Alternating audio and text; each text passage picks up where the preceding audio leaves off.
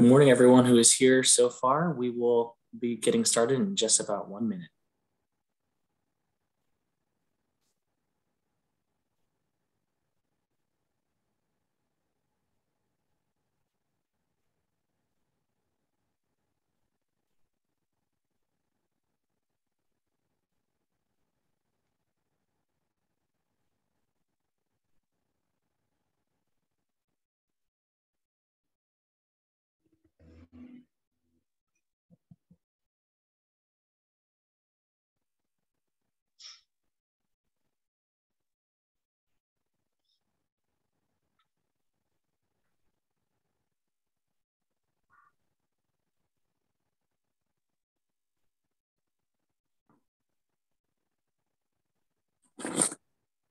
All right, we'll go ahead and get started.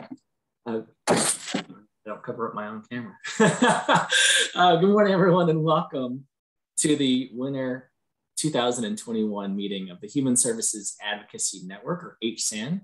My name is William Tarter Jr., and I'm a fellow here at the Center for Community Solutions. Today's conversation is focused on the intersection of racism and public health and the importance of learning about that intersection. Last year, after the murder of George Floyd, a number of government entities and community organizations issued declarations of racism as a public health crisis. According to the American Public Health Association, more than 24 government entities issued declarations of racism as a public health crisis. These entities hailed from rural, suburban, and urban areas of Ohio, as well as all four corners of the state. In July 2020, Cuyahoga County Council passed legislation which declared racism as a public health crisis.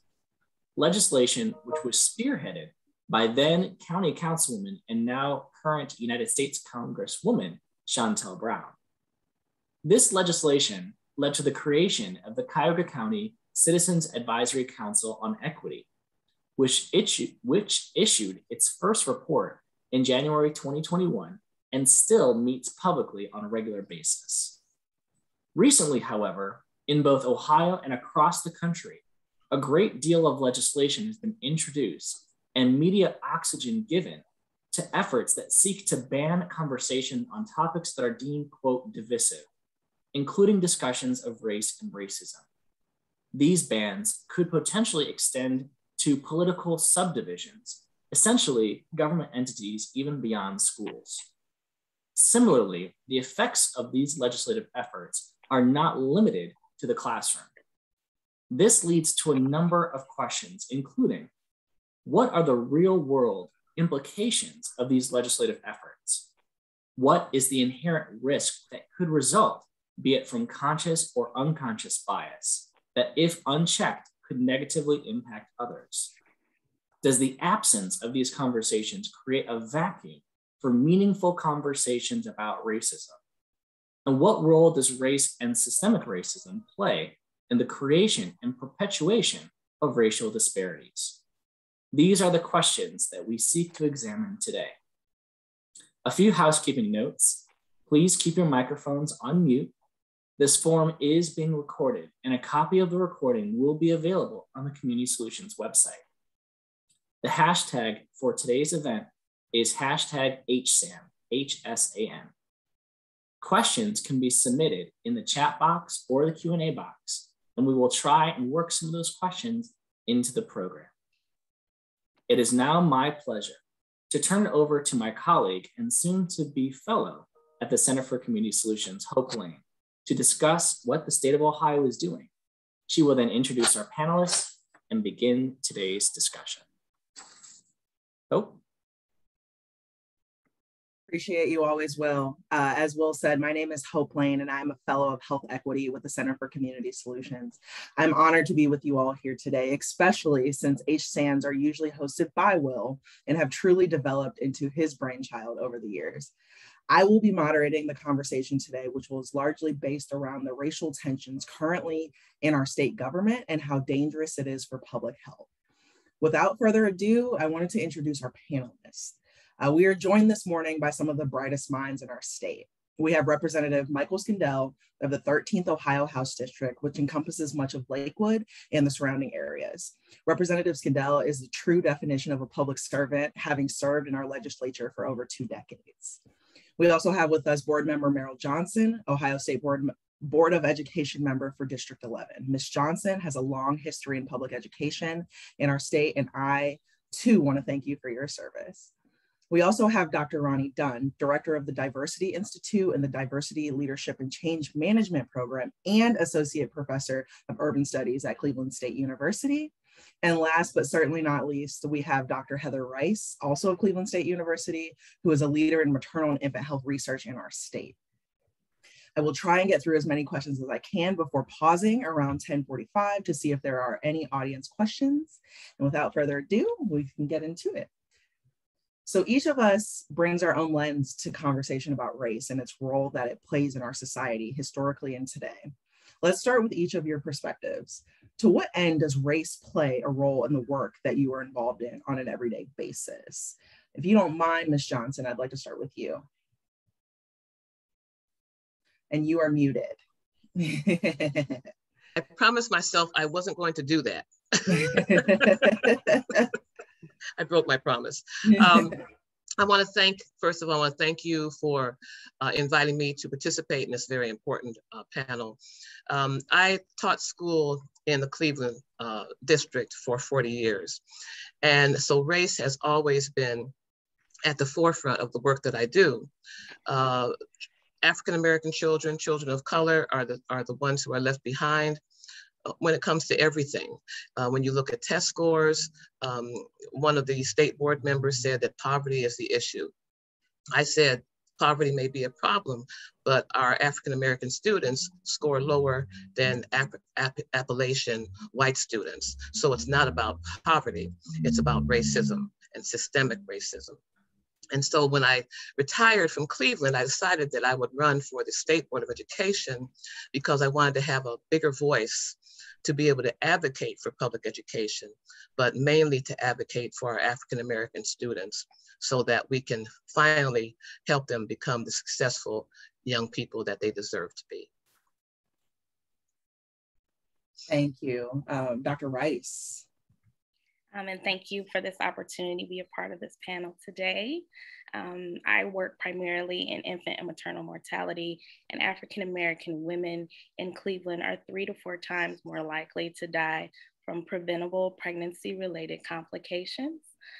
These alarming statistics transcend across all socioeconomic status and education levels for Black women.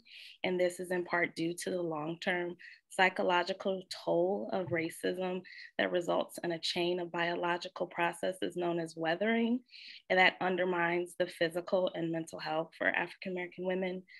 This increases African-American women's risk for medical conditions such as preeclampsia, gestational diabetes, and other mental health concerns. We also see primarily a lot of women speaking about how they feel that structural racism has resulted in a healthcare system where their beliefs and their feelings related to their healthcare is subpar, and they're not feeling that they're receiving adequate care or that their health concerns are being adequately addressed. And we see this not only in inner city women, but we also have seen this nationally with celebrities such as Serena Williams, as well as Beyonce. So this is something that is experienced across the board for all African-American women. Thank you for that. Dr. Dunn, I'll remind everyone of the question again. To what end does race play a role in the work that you are involved in on an everyday basis? First, let me thank you, Hope and Will and Community Solutions for this opportunity to engage in this very critically important discussion. Much of my work addresses questions of racial and social disparities as a function of institutional racism. As an urban sociologist, I approach research questions from a perspective that enables me to examine the impact and help understand the manner in which race and other social variables and characteristics influences one's life and life chances and the opportunities that exist or that they perceive to exist based on their membership in various racial, social, and cultural groups within our society.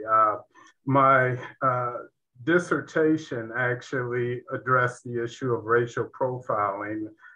So I've been immersed in this work for almost, well, over 20 years now.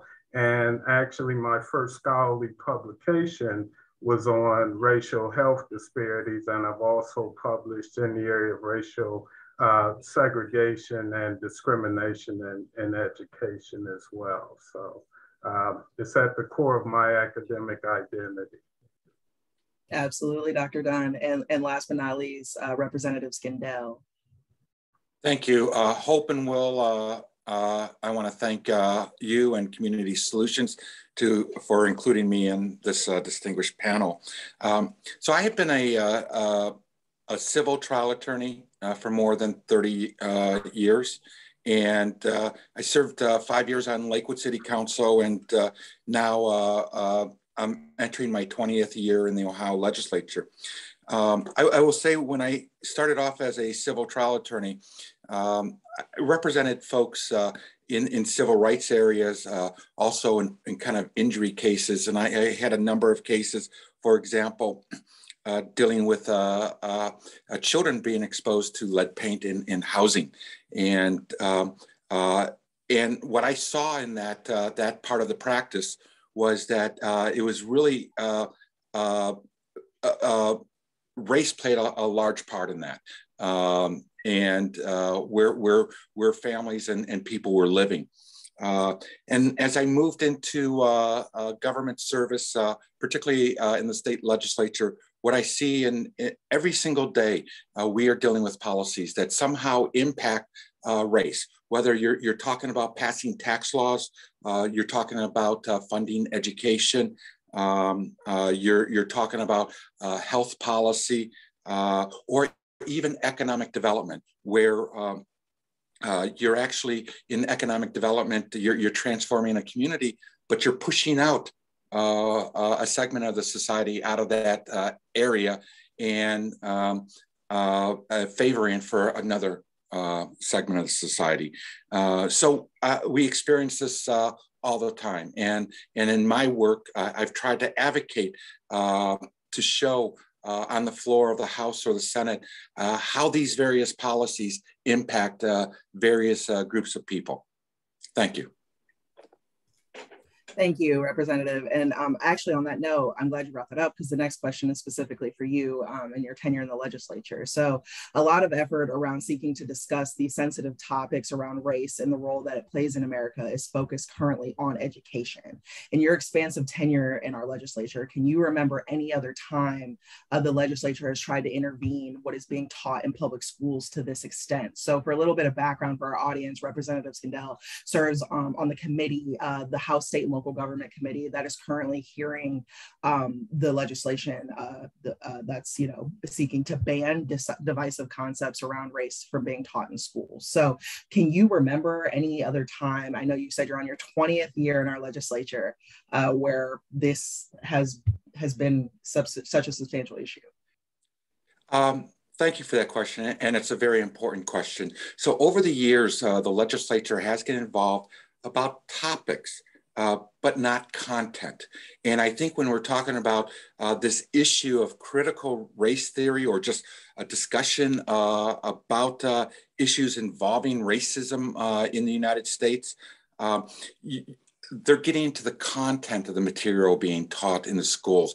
And that's something that is extremely rare. The only area that I can think of, and let me talk about, let me back up. When I mean about the topic, so the legislature has gotten involved and said, okay, we would like the schools to teach financial literacy. But we've not directed actually what that is. And we allowed the Board of Elections, the Board of Education, as well as the local school boards to decide what components to include in the education of financial literacy, the content of that. The legislature has not got involved. The only other area that I've seen involvement, which actually impacts and creates racial disparity is within sex education, where the legislature said that in sex education, abstinence only should only be taught, and not a broad range of contraceptive or family planning should be taught. That abstinence only meaning that you should sustain from sex until after marriage. But what we know in real society, that doesn't work. So that was the only other area, but it doesn't have the impacts as great as when you're talking about the overall global racism issues or structural racism, how mortgage companies kind of redline communities saying that we'll extend low interest mortgages in this community, but in other communities, we're not going to grant the mortgages, or they're going to be high interest rate mortgages. Or how we planned our highway system in this country to segregate communities, or how we use economic development to gentrify communities and try to push out folks, or how we use the tax system to, for example, providing tax incentives for very wealthy families to afford higher education, but struggling lower income and minority families from taking advantage of those tax incentives to send their kids to school. Those are very devastating. So this is the first time I've seen, to the extent that it is, that we are trying to dictate the content of what goes into education in a broad spectrum, and trying to paint a different version of America here. And this should be very concerning. And what plays into this is it's the politics of fear. And I think we'll talk about this topic a little bit more down the line, but that's a large part of what's driving it. Thanks, Representative. So earlier, my colleague Will outlined how the COVID-19 pandemic was able to successfully highlight on a national scale how your race alone can lead to disparate health outcomes. And for that reason and others, such as police misconduct on the basis of race, many communities, again, deemed racism to be a public health crisis, including many in Ohio. So do you think, and this is directed towards anybody, do you think that the attention that is being given to this aforementioned legislation around critical race theory and others around the country will set the progress back? So will set us back from where we acknowledge racism as a public health crisis. And then the next subsequent year in 2021, we're talking about, banning divisive concepts. And Dr. Dunn. Yes, thank you for that question, Hope. I see this current attack, as Representative Skindell made reference to, as an attack on the examination of race, as a backlash, a political backlash in response to the historic worldwide racial justice, racial reckoning movement that we saw, the Black Lives Matter movement that we witnessed in the wake of the murder of George Floyd in 2020. And that was a broad global movement in which, here in the US, between 15 and 26 million Americans reportedly participated in some form of protest or demonstration. So once again, I see this as the right's response to that. And that's the historic pattern that racial progress in America has always been met with, the metaphorical one step forward, two steps backwards. We saw that in the wake of the Civil War and Reconstruction with the advent of Jim Crow and another virtual 100 years of Jim Crow segregation and pseudo-slavery, if you will. And then in the wake of the civil rights legislation of the 1960s, we saw the attacks on affirmative action. And then with the election of Barack Obama, the first African-American president, That was met with the election of Donald Trump, and we all know what that has wrought.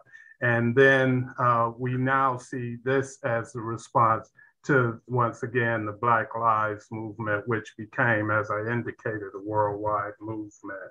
And they're distorting this, what they're defining as critical race theory, which is really a distortion that they're using as a catch-all to galvanize white, particularly suburban and rural Americans to play on their racial fears. So I'll stop there. And, you know, Hope, I want to respond to that. When you talk about pushing progress back, in July 2020, well, let me first of all say the State Board of Education has 19 members. 11 are elected and 8 are appointed by the governor. In July of 2020, in direct response to the murder of George Floyd, the State Board of Education passed a resolution. The complete name is called Resolution 20 all the time, but I really want to lift up the complete name of the resolution. It's called the Resolution to Condemn Racism and to Advance Equity and Opportunity for Black Students, Indigenous students, and students of color.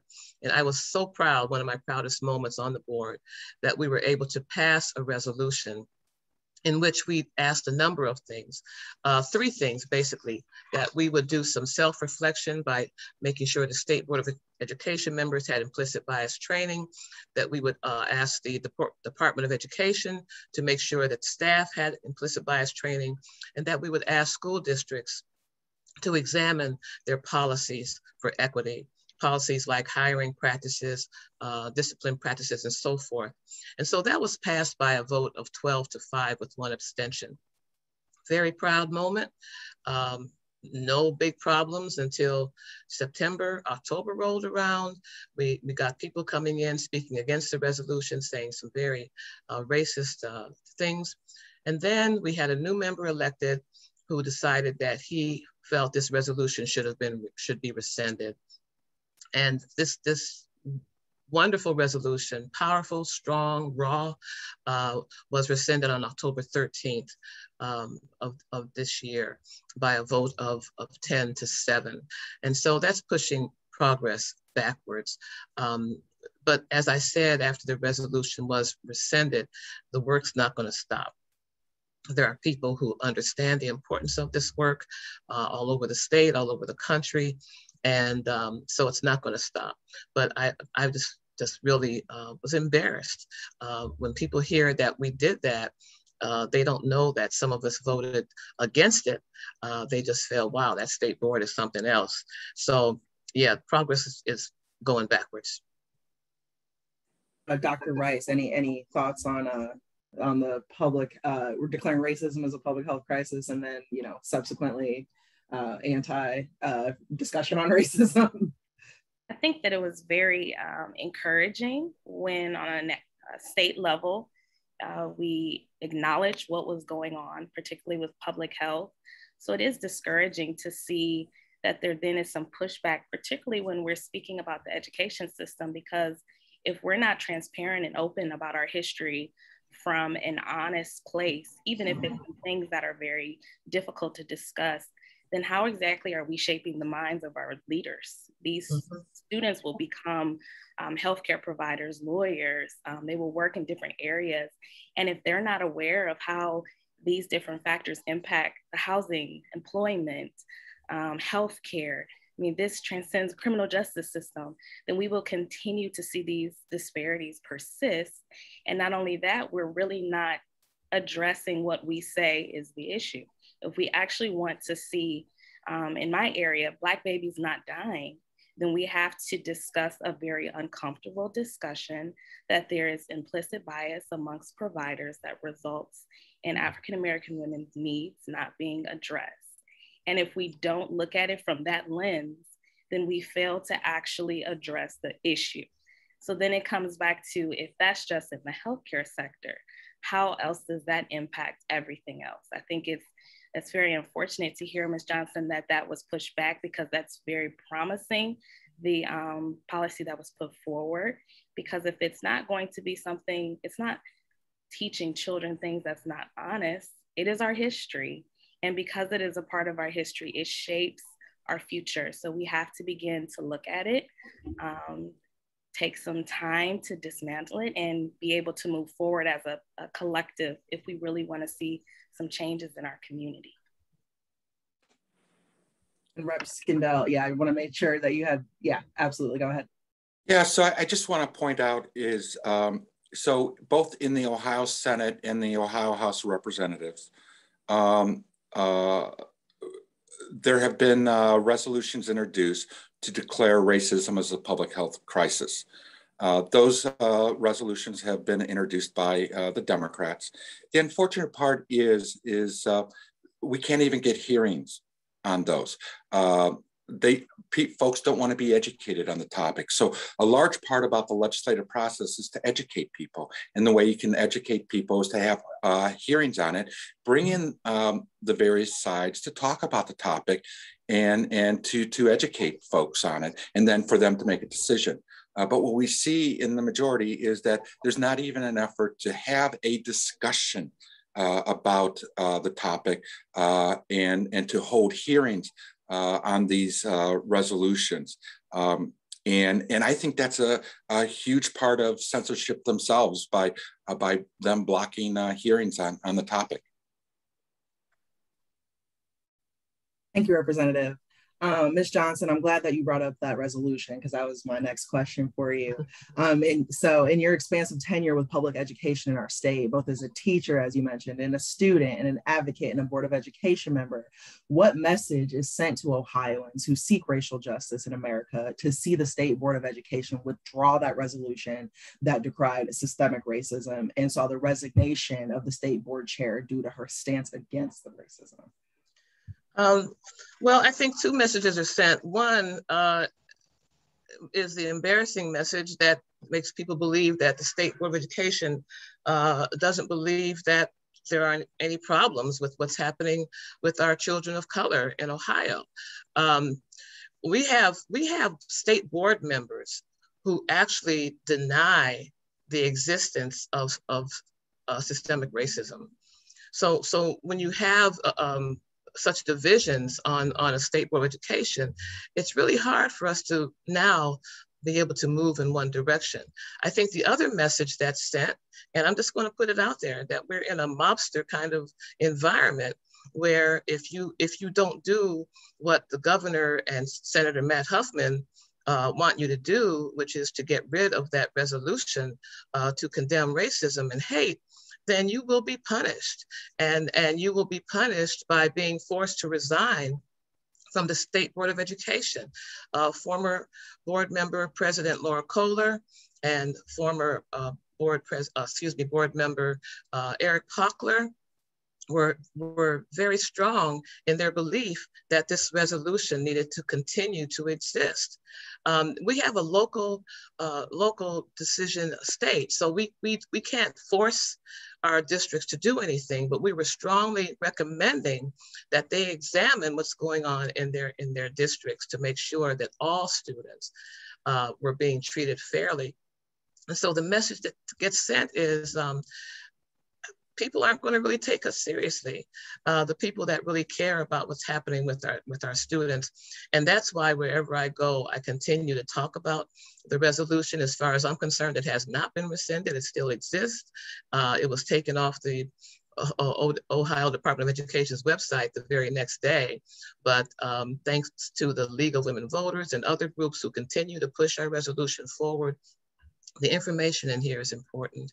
And so I just want people, I want to send a message that there are members of the State Board of Education who do care about the disparities that exist in this state.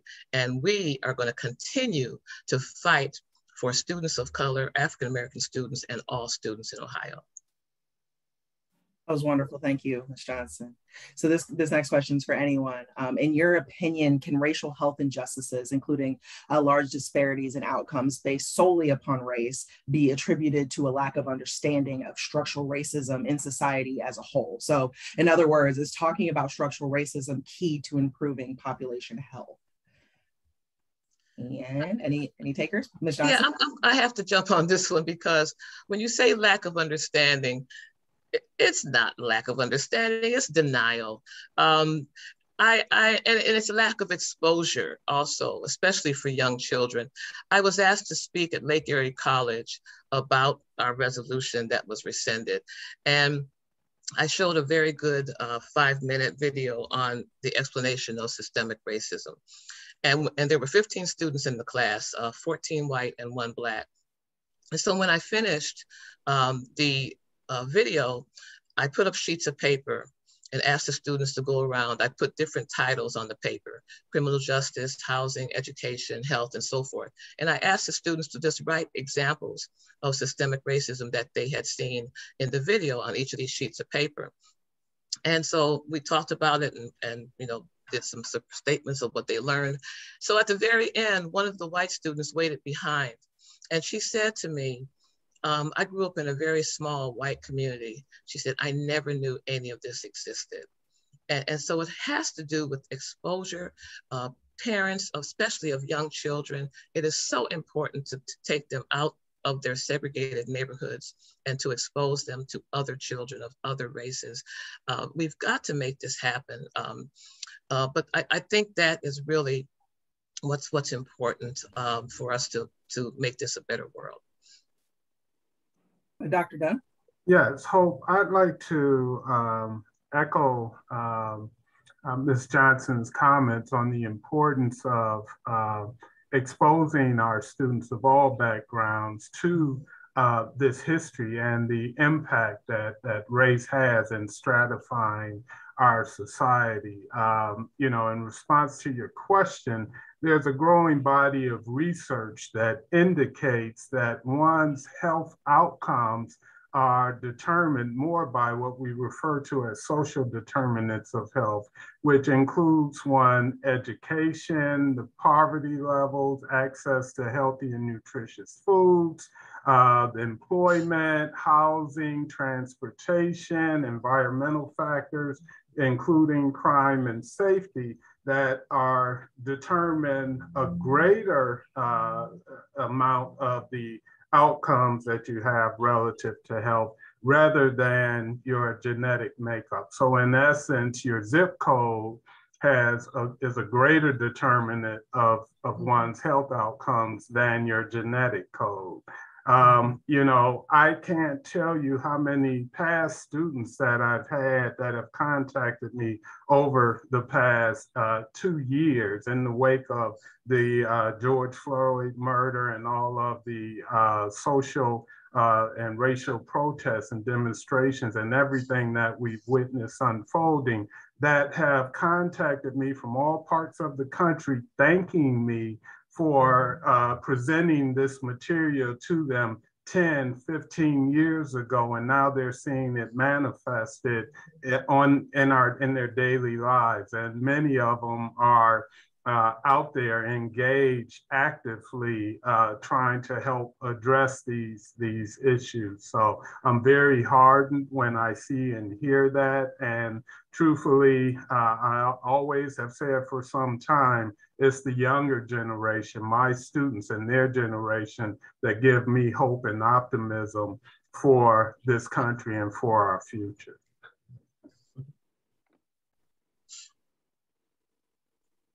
Sorry, everybody. I was going to say absolutely, Dr. Dunn, and I want to make sure Dr. Rice or Representative Skindell, if you guys have any thoughts about, you know, is talking about structural racism key to improving population health?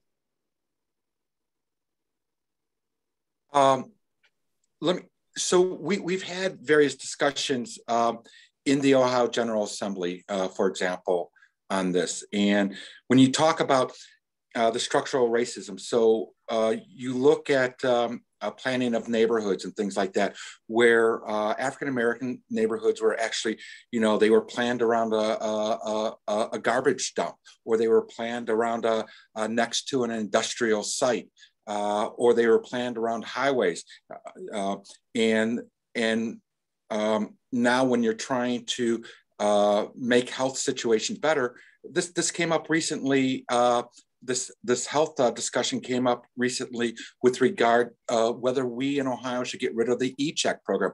The E-Check program is to make sure that auto emissions are not coming out of your car, that if you have an older car, you get it periodically checked. So the debate is, do you, to comply with the e-check, unfortunately, some low income and minority or senior citizens may have trouble ensuring that their car is in compliance. But at the same time, what we're seeing is the amount of asthma within children in neighborhoods around the highways. And in Cuyahoga County, for example, we have one of the highest regions in the state that derives pollutants from automobile emissions. It's important. And those neighborhoods were built up around the highway. The minority neighborhoods were built up around the highway. So it's the minority kids that are impacted by the negative consequences of these admissions. So that's just one example, but we have these discussions all the time. What I see more recently, which I think is positive, is we're getting more of a discussion because a number of us, and particularly I give a lot of credit to the members of the Legislative Black Caucus, really trying to bring these issues out, where when I first started in the legislature, it wasn't being brought out enough. But now you're seeing it in the discussions a lot. And I think we need a lot more of that to educate people. And Dr. Rice. Yes, thank you. I just wanted to add that when I think about being able to fully address health outcomes, I can't imagine coming with a solution that doesn't include how race impacts it in some capacity. Even on a level of educating nursing students about the treatment of diabetes. If we're going to talk about one's health, we have to also look at the barriers that have been presented that may keep them from being able to maintain certain things, like being able to have access to the tools that they need, being able to implement an exercise program in neighborhoods that might not be conducive to that, being able to have access to healthy foods in the midst of food deserts. So when I think about how we actually come to some solutions and actually see that needle begin to move, that those disparities are decreased, if we're not addressing it, then we're not looking at the totality of the patient. We're ultimately looking at you through a lens that's been skewed and limited. And then that also will limit you as a person. We have to consider, we have to take it into account. And I don't believe just a basis of fear is enough reason to excuse it. That means on an individual level, we need to discuss, why does it cause that fear? Because for some people, they can't separate that experience from their life. That is their lived experience. So because it causes you fear, it shouldn't result in it not being something that we have to discuss and tackle if we truly are passionate about seeing equity. Because I believe that people discuss so much wanting to move to a society of equity and things of that sort. Well, to move there and to achieve that, we do have to have those conversations and look at how these different things were designed, specifically designed to cause a disparity to exist. And Hope, if I could, I'd like Absolutely. to add, and we have to take race into consideration when we look at where we are in the midst of this pandemic, and understanding the history. When we look at the vaccine hesitancy within the African American community in particular, that stems from the abuse and mistreatment and experimentation of African Americans going back for centuries, and but most noted through the Tuskegee experiment. But for that analysis and understanding of race, then there's no way that these policies and efforts to address the vaccine and the pandemic in this instance can adequately and effectively be addressed. Thank you, Dr. Dunn. So one of the central arguments that you all probably have heard by now in defense of banning race or uncomfortable subjects from public entities across Ohio is the mentality that merely talking about racism creates racism. How do you suppose we combat that argument? Anybody want to start? Well, yeah, I'm going to start. That was really that's the mentality of some of our state board members. That's why they wanted to rescind our resolution.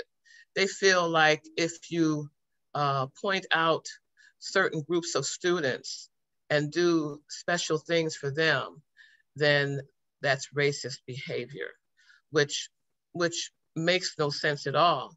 Because when we look at our special education, our special needs students, for years, I mean, it's federal government, it's law that you do special things to create equity, to make sure that they are getting the resources they need.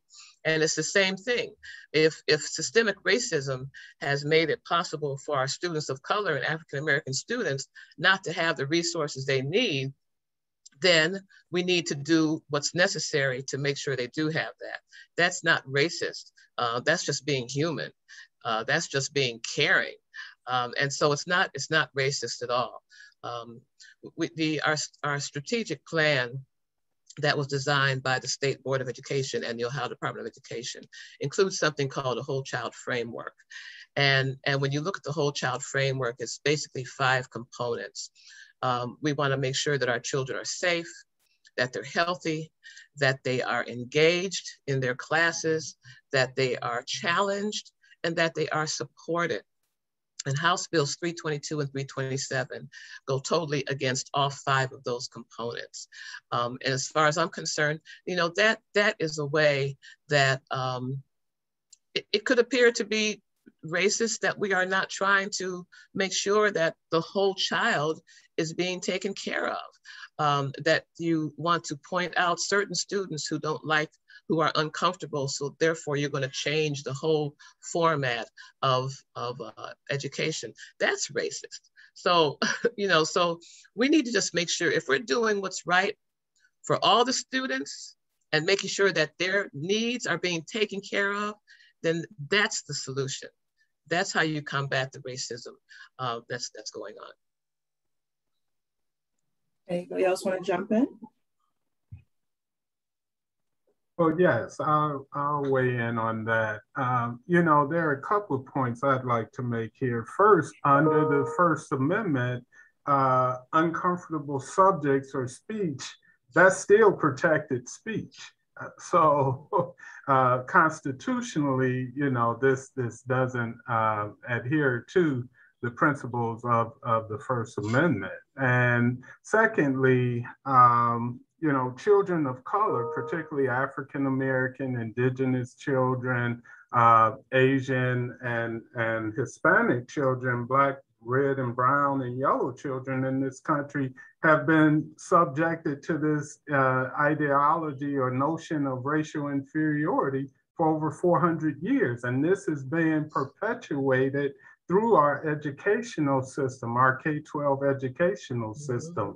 So, and you know, the historic or seminal research of Dr. Kenneth and Mamie Clark in the Brown versus Board of Education case, Supreme Court case, illustrated the negative impact, psychological impact that racial discrimination and segregation has on, in that experiment, children, African-American descent, African-American children, but it also has an adverse impact for white children because it gives them an unrealistic and enhanced sense of superiority. And as Ms. Johnson had stated earlier, how it's important to expose our children that grow up in homogeneous, segregated communities and aren't exposed to people from other backgrounds to this history and this understanding in order to prepare them to interact effectively in a global, diverse, global 21st century world and economy. And to do otherwise is really should be criminal and is. And it's a disservice to not only Black, brown, and red children or children of color, but to white children and all children in our country. Thank you for that, Dr. I see that time is going, but as a teacher, I cannot let my time pass without having a visual aid. So I hope you can see this book. I hope it's not backwards. Is it front? Can you see it? I mean, okay. You know how sometimes these books come out backwards. In Tennessee, there's a group called Moms of Liberty, and they wanted to, this law has passed in Tennessee, and they wanted to have this book passed, this little 32-page baby book, Ruby Bridges Goes to School. And why did they want it banned? Because of this picture of these white people being angry and holding signs.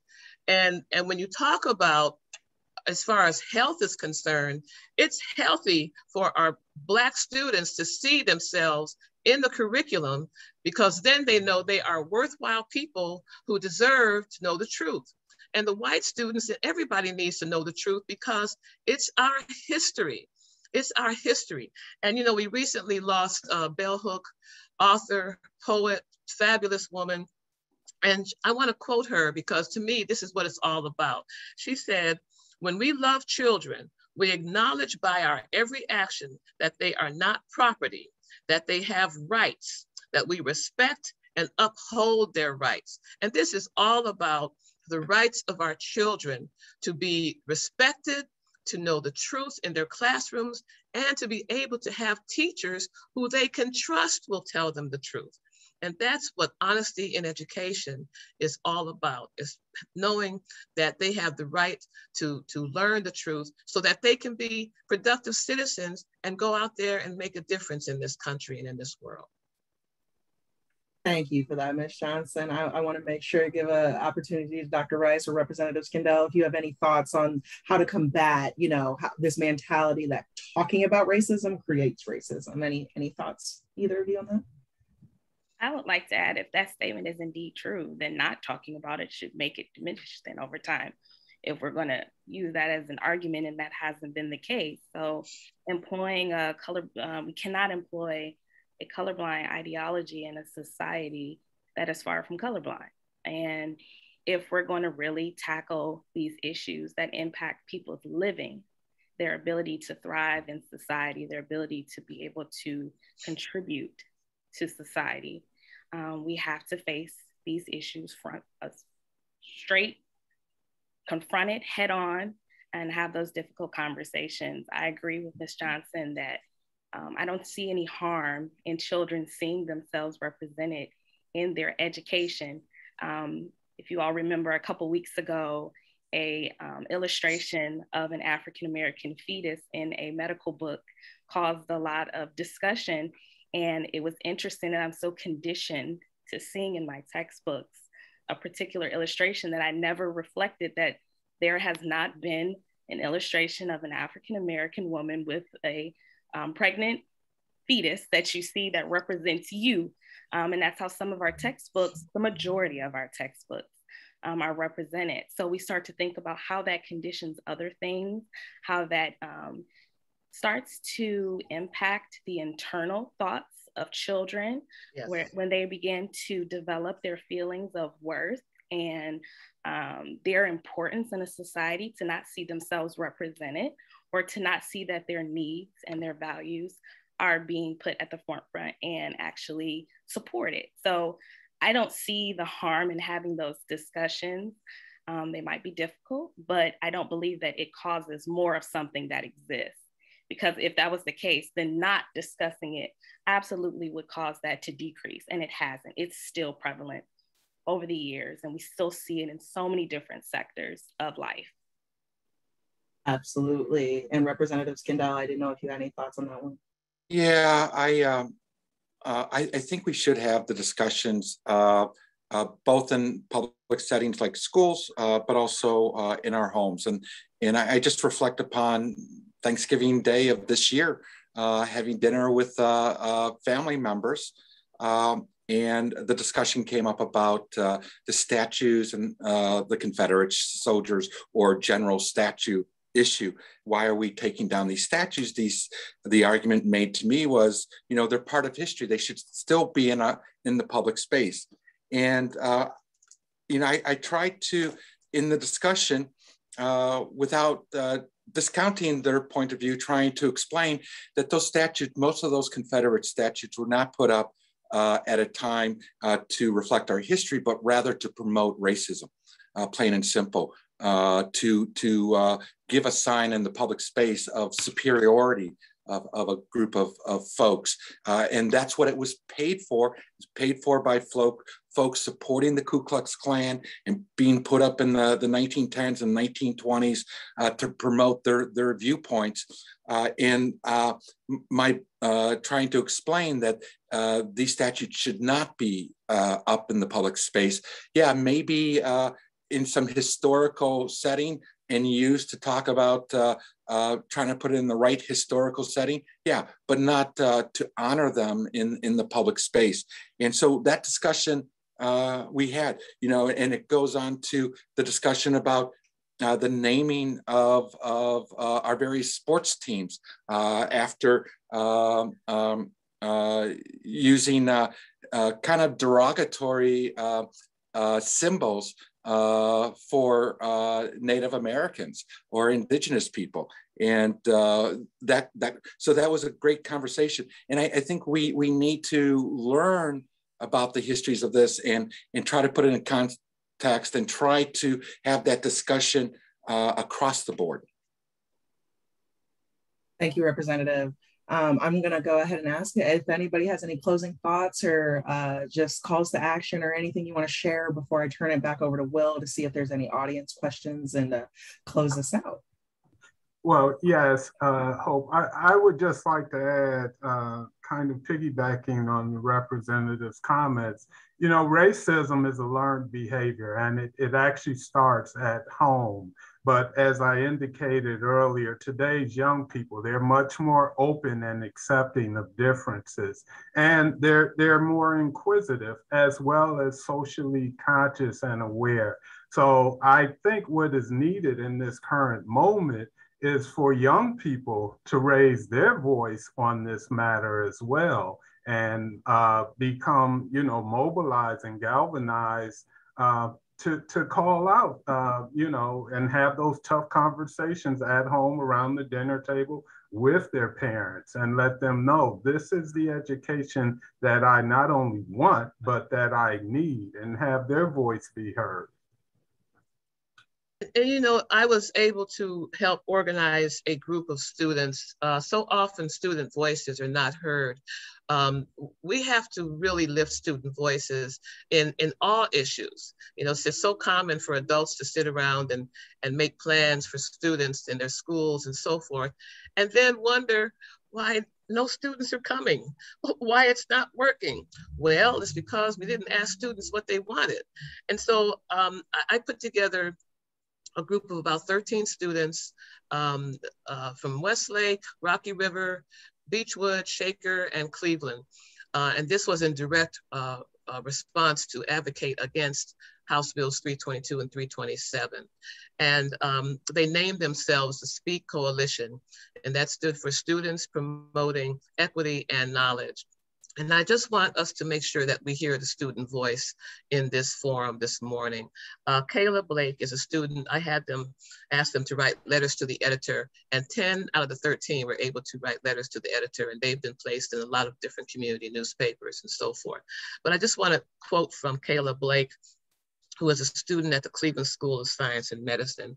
She said, "The goal is to create a, in quotes, more perfect union, not teach that our current union is flawless.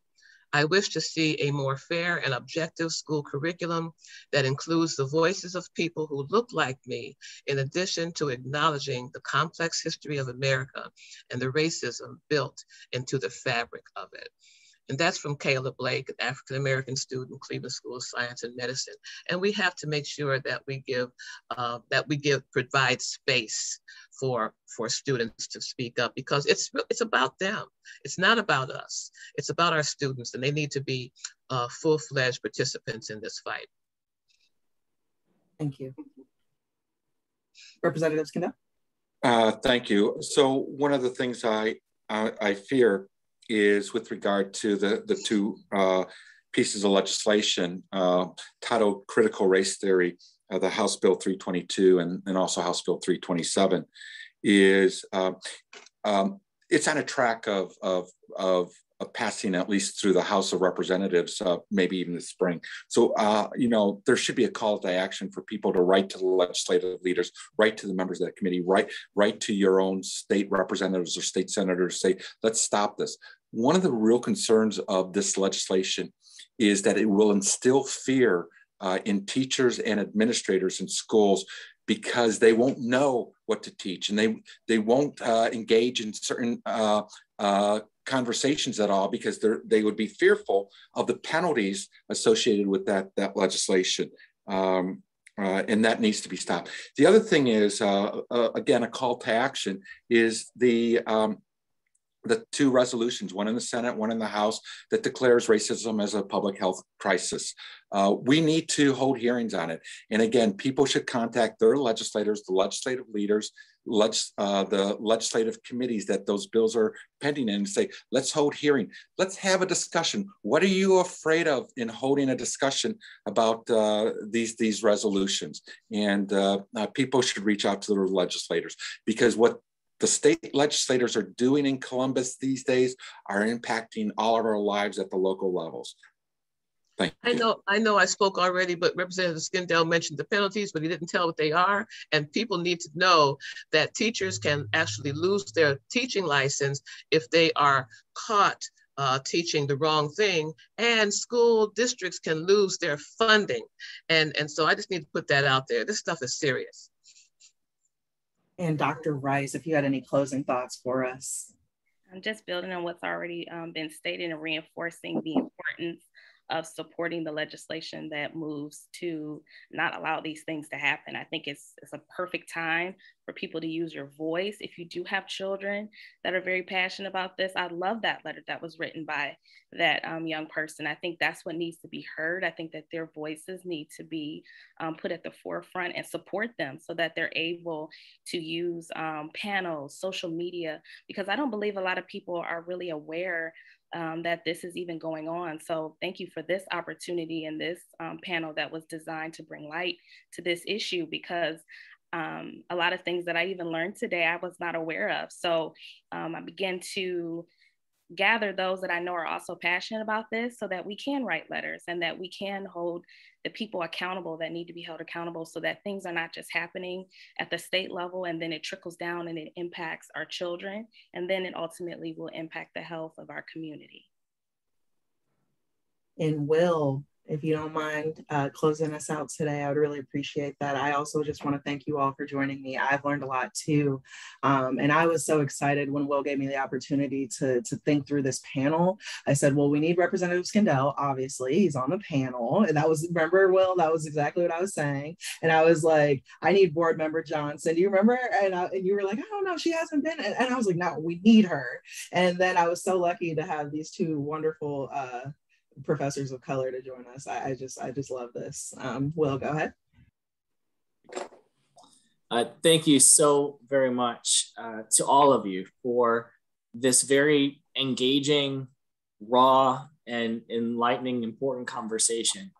On behalf of the Center for Community Solutions, we want to thank our panelists, State Board of Education member Meryl Johnson, State Representative Mike Skindell, Dr. Ronnie Dunn, and Dr. Heather Rice for joining us as our panelists. Thank you to Hope Lane, my colleague, who did a great job moderating today's conversation.